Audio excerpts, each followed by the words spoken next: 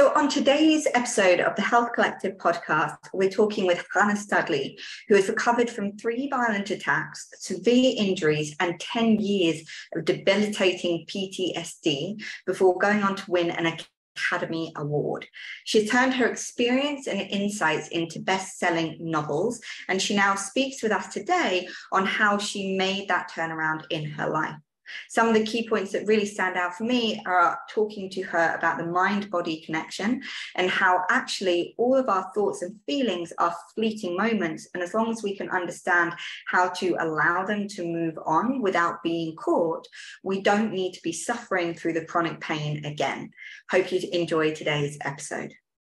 So, hi and welcome to today's episode of the Health Collective podcast. As I've already said, we are joined by the wonderful Chana Studley, and she is here today to talk about her own experiences, but also some advice and guidance that she can help all of you on in terms of your bodies, whether it be chronic pain, whether it be your minds and how we process certain feelings and thought processes, but equally, various different things that may have happened in your past that are still holding you back from achieving the future that you desire. So first of all, a massive thank you and welcome to the show.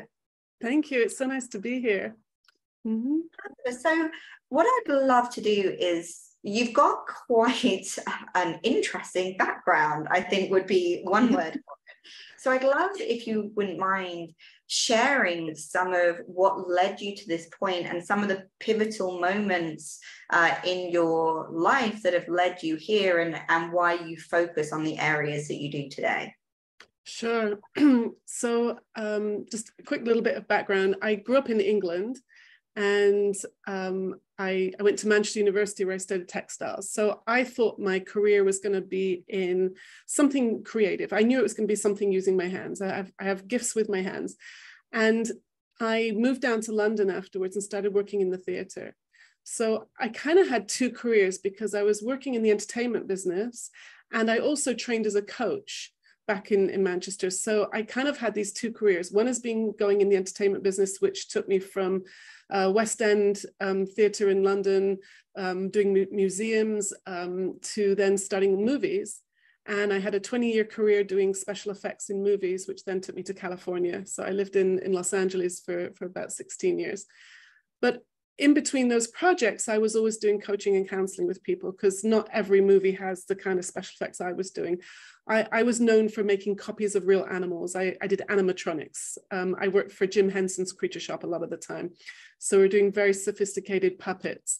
And then in between those movies, I would work with different organizations doing counseling with people with trauma and addictions and relationship problems, all kinds of things. So it really kept my feet on the ground. You know, one minute I'm working with Eddie Murphy or John Travolta, and then a couple of days later, I'll be, at the Boys and Girls Club helping kids with their homework. So it was actually a really great thing. So that continued for probably 20, 25, almost 30 years. And one thing I've left out is that in my early 20s, I was mugged 3 times. I suffered a lot of trauma in my early 20s, and I had some severe injuries. My skull was fractured. The first one, my neck was broken. C2 and C3 were cracked through. And in the second one, I was slammed on the ground by 3 men who attacked me out of nowhere. And I have 3 herniated discs in my back. So whilst I was working on movies and coaching people and doing all these fun things, I would have these massive pain flare-ups. I had a walking stick by the time I was 27 years old. I would sometimes, these flare-ups would bend me sideways and forward. I would describe myself as Audrey Hepburn on one side and Marilyn Monroe on the other side. I mean, my body would get that twisted. And I was actually rushed to hospital several times, paralyzed, not being able to move my body from my chest down, which is quite frightening. Thank God it was temporary, but when it's happening, you don't know that. So I was continuously battling this body that was always letting me down. And it wasn't just the muscular stuff and the pain in my back and legs. I had IBS, I had chronic allergies, asthma, like so many different mind-body things were going on. Only I never understood what it was about. I just thought, this specialist, that specialist, homeopathy, journaling, writing, I just kept trying all kinds of self-helpy things to fix it. And then, traditional medical stuff, alternative medical stuff, until about 7 or 8 years ago, when I came across a new paradigm in psychology, which I'm so happy to tell you guys about. And all my pain went away. All my asthma, my IBS, everything went away. And so I got very curious about the connection between the mind and the body, started doing research and writing books. And so that kind of brings me to where I am now. Hey, so a lot of curiosity about your story, and you mentioned names like Murphy and Travolta, and that sparks a lot of almost this sort of fairy tale ideal. The word Hollywood evokes a feeling in people of light and airy, and everything's hunky-dory and fantastic. And then actually, as you describe it, those traumas, which were huge, especially as a female being attacked by a male. I think this is, unfortunately, in today's society, something that's been normalized. Oh, of course he hurt me. Of course he lifted. We have these internalizations now that it's almost accepted. That explains the physical trauma of being with walking stick. Talk to me a little bit about the asthma, the IBS. These are not explained directly by being mugged. So what was the indirect link between the other health conditions and the physical trauma that you went through? That's a great question. It's very perceptive of you. I'm very impressed. Well, at the beginning, when they were happening, I didn't make the connection, obviously. So as I got to understand how the mind works, and what I've learned is that we are always feeling our thinking. We live in a thought-created world 100% of the time. So I see all of those physical things, whether it was the back pain, the IBS, the allergies, the asthma, they were all signals. They were the way my body was trying to get my attention. Now, when I would tell an osteopath or a chiropractor or my doctor about, what was going on, and then I'd give them medical history, they'd say, oh, well, the reason your arm is numb is because the nerves for your arm come out of your neck where your neck was broken. Or, well, you have these allergies because there's something wrong with your sinuses. And I've since learned that, in fact, I learned this from Dr. Sarno. I don't know if you're familiar with Dr. Sarno, but after all my pain went away, someone suggested I read his books. And I got an incredible amount of insights just from reading his books, in that all injuries heal. So like you said, all the structural stuff, those injuries had healed, but I was still having pain from them. So the difference between the allergies and the IBS and the chronic pain, actually, I don't see a difference now. Like when they were originally happening, there was a structural reason for it. If you've got 3 herniated discs, they're going to heal. But my allergies went on for 50 years, from when I was a small child until a few months ago, a few years ago. And I'm actually allergic to olive trees. And right now I'm sitting in Jerusalem. I'm in the Middle East. You can't go for more than 2 meters without bumping into an olive tree. And I'm not sneezing after a lifetime of it. And I think all of it is because my thinking slowed down. Whilst I was going through life not feeling safe, and I don't necessarily mean danger either, because I got over the PTSD stuff a long time ago, but not feeling safe in terms of, making a mistake, being perfect, got to do the right thing, like in my job, it was very competitive working in Hollywood. So, as soon as I didn't want to do it, there were 20 people who'd want to take my job, so I was always, had to do it perfectly, can't make a mistake. So all of that information is kind of sending danger messages to the brain.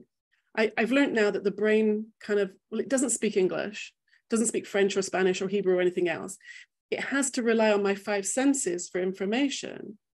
So if the information it's getting from my sensing the world is wrong, something's wrong, something's going to go wrong, then that interprets that as danger, puts me into fight or flight, and sets off all these other physical reactions. Now, why some people get allergies and some people get migraines and some people get IBS and other people get, foot pain, I asked a medical doctor that once who specializes in mind-body chronic pain. He said, we don't know. And to be quite honest, I don't think it really matters in terms of understanding it. All I need to know is my body is screaming at me. My body screamed at me for years and I didn't understand. But then once I started seeing that my thinking was going way too fast and I was scaring myself with my own thinking, then the pain kind of disappeared. The IBS disappeared because it wasn't needed anymore. It's interesting the way that you describe it. And one of the things that we talk about a lot is how the body is just trying to send us a message. Pain is actually not the enemy. Pain is exceptionally useful, right? Whether that's pain in the sense of being afraid, being angry, physical pain, whether it's guilt, rejection, these are all feelings that most of us try and either distract from or numb ourselves from, rather than hearing the fact that there is a message that we need to listen to, telling us to usually change either our behavior or our belief, one of the two. So what was it that happened in your life that triggered the realization that these were messages?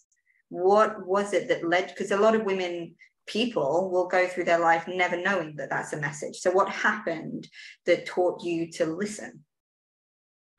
Yeah, well, I think it was coming across this new paradigm in psychology that I mentioned earlier. It's called the 3 principles. And I had been in the self-help, personal transformational world for 30 years. And I tried everything, Course in Miracles. I have a diploma in Enneagram diagnostics. I'd done a ton of meditation. In California, there was everything you could possibly think of, doing silent retreats in Santa Barbara. And now we're off listening to Marianne Williamson. And, people got their bit red string around their wrists and they're writing and journaling. And, there was plenty. And I prided myself on being a searching kind of person. I realize now that I wasn't very good at it because I searched for 30 years. I've stopped searching.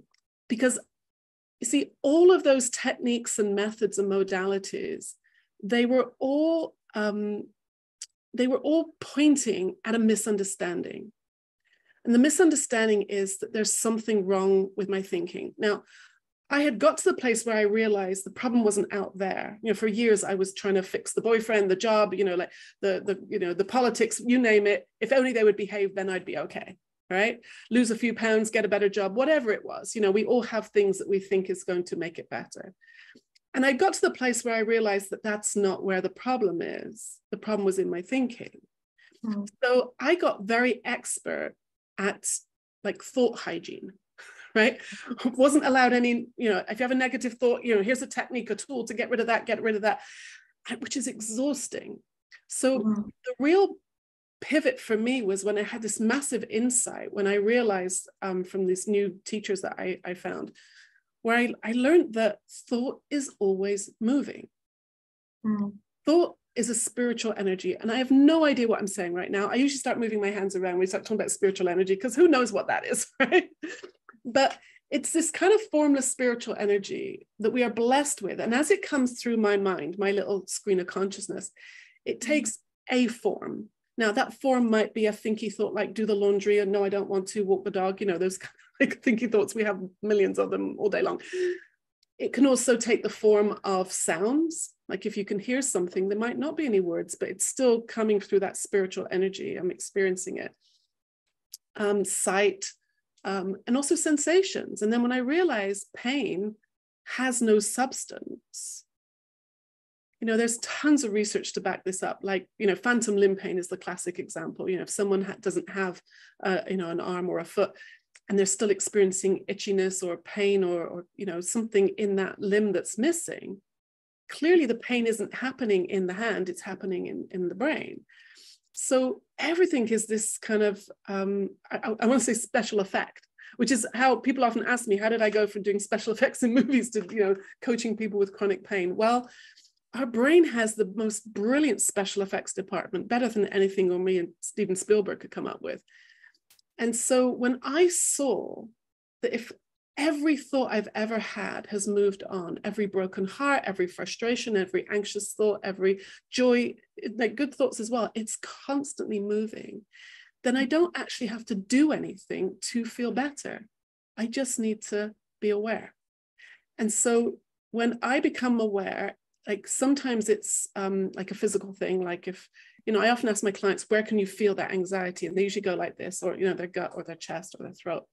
Like, what if you knew that was the wisdom of your body telling you to stop, telling you to slow down, telling you you're looking in the wrong direction?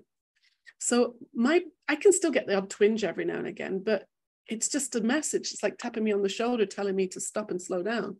It doesn't turn into anything anymore. I don't get flare-ups anymore. And the other way I can tell is by how it feels. You know, negative thinking feels heavy. It feels intense or urgent sometimes. So the minute I get an urgent thought or a heaviness to my thinking, that's another little tap on the shoulder saying, hey, what's up? What are you up to? Where are you going with that? And then as soon as I become aware of it, it's moved on, and you come back to your innate well-being. Everybody has innate well-being underneath all that stinky thinking. Mm. So this paradigm that you've sort of been describing and understanding how you work with women, you mentioned there were sort of three principles, three sort of keys behind that.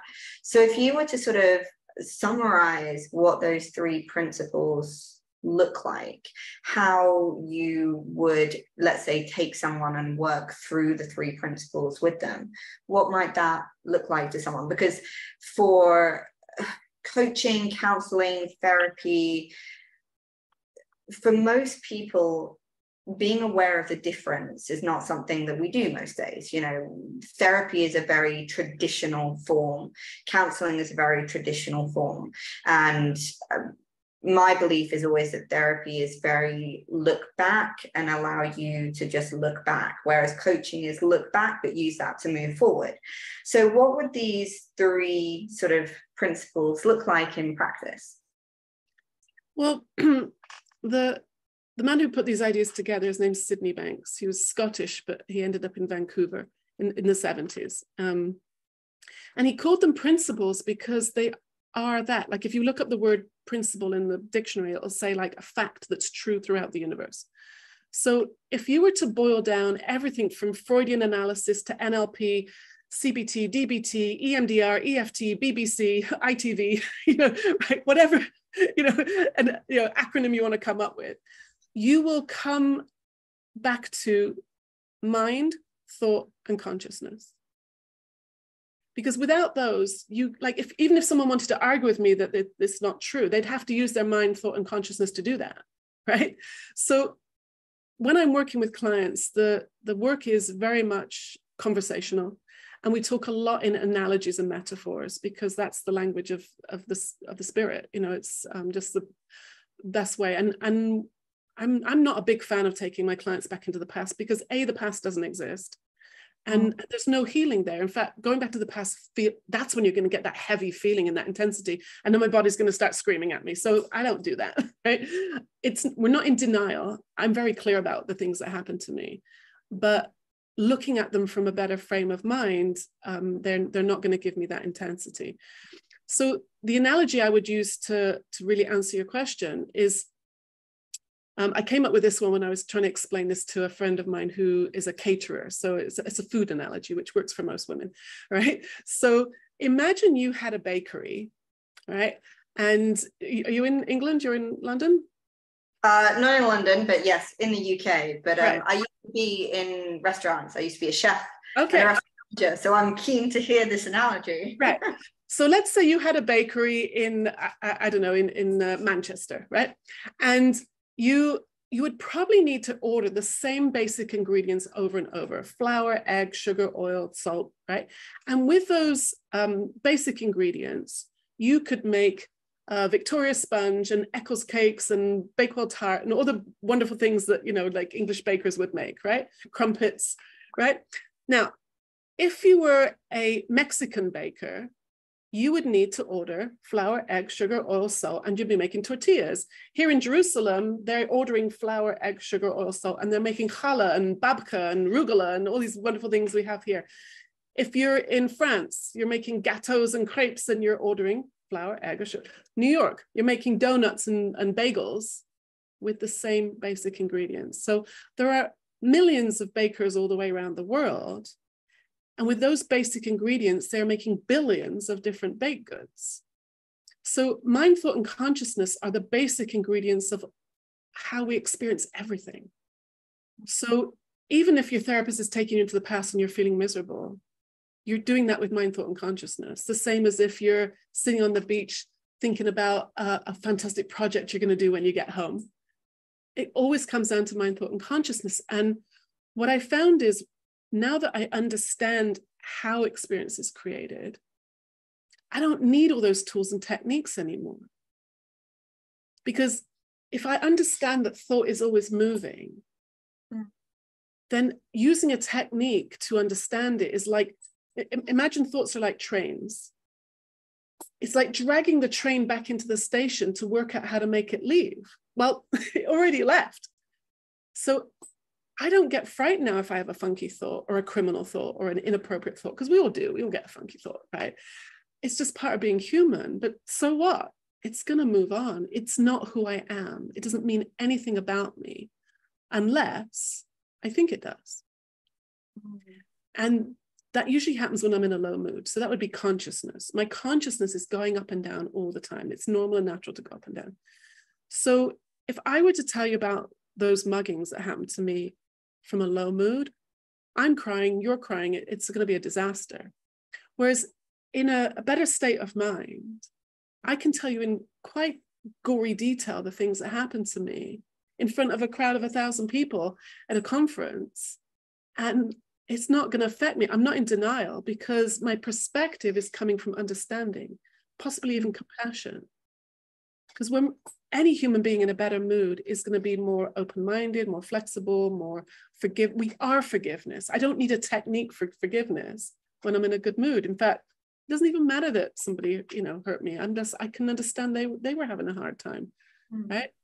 Now, that might sound very idealistic, but to be honest, we all go up and down. And so when I know that my thinking, my moods rather, are a reflection of my thinking, they're letting me know, like the pain is letting me know I'm in a real stinky thought. My mood also is letting me know that. I used to be terrified of my moods. And now I see that if I'm in a funky mood, it means the quality of my thinking is heading towards, the basement. And I probably had no business listening to it. Okay. The way that you talk about the consciousness is, I suppose, the difference between having an angry thought and being an angry person. When we allow the thoughts to start to dictate our identity, I am the kind of person who's always afraid, I am the kind of person who always is rejected, rather than we all have thoughts of fear. We all have a thought where we will feel a certain way. That thought will be in a certain frame, but it's not allowing that to dictate our consciousness, as it were. That was your word. That's one way of saying it. The other point I would want to make is that everybody has innate well-being. Like, nobody is garbage, nobody is rubbish, right? So when we feel that we are worthless, or we messed up again, or that life is too scary and anxious, then I can see now that that's just the thought I'm feeling in that moment. It's not who I am. Like, for example, I know I've got some candlesticks here on my mantelpiece, right? So those candlesticks can get dusty and dirty. Now, if I didn't understand dust and dirt, I think I have to go buy a new set, right? I'd have to keep going and buy candlesticks all the time. But hey, you can clean them, right? The shiny silver stuff, or gold, whatever it is underneath. Like, that's why I like clouds are a really good analogy for this. Like, thoughts are like clouds. They're constantly passing, and we are the blue sky. And even if there is the worst rainstorm and thunder and lightning, we have terrible storms here in the winter because we're up a mountain. And I lived in Manchester for many years when I was in university. And, it's I learned all about rain there, right? There's all different kinds of rain in Manchester, right? Now, if you didn't understand weather cycles, you might think that, you know, this is the thunder and lightning and storms. But when you understand that storms always pass, and it's going to move on, you don't have to order blue sky from Amazon. The blue sky is there. It didn't go away. We are the blue sky. So even if we get caught up in our thinking, which we all can, if I can hang on to that grounding that I know it's going to pass, that whatever I'm thinking is not me, it's just an illusion I just bought into for a few minutes or days or weeks or decades, if you think about my teens, right? Then I know I can come out the other side of it, which brings hope, which makes it move even faster. And you come back to your innate well-being really quickly. Like that, and that's resilience. Everybody has resilience. Just sometimes we don't think we do.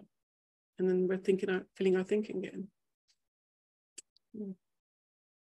So if the thoughts are the clouds that are moving past, and the consciousness is our perception of the clouds, essentially. We perceive that cloud to always be there, therefore we're always in that low.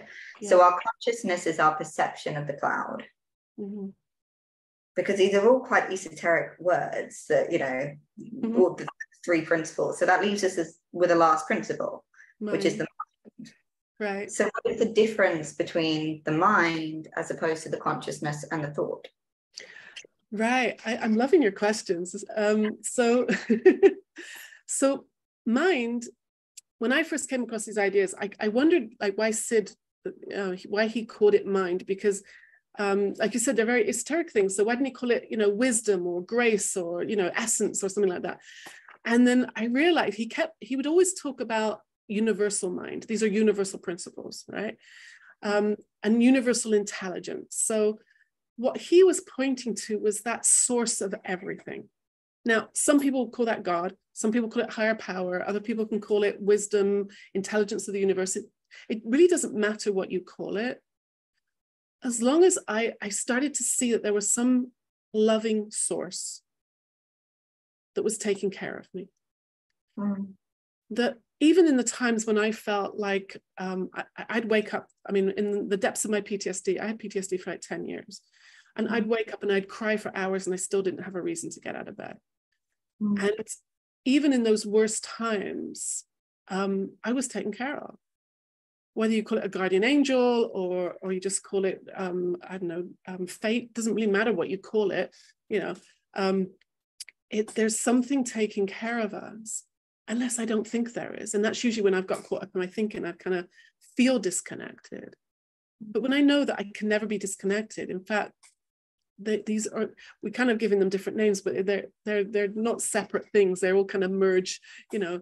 There's a universal loving intelligence that is already making my heart beat and digesting my lunch and giving me my neurons in my brain are working so I could speak and talk to you guys, right? There's some kind of intelligence in that system.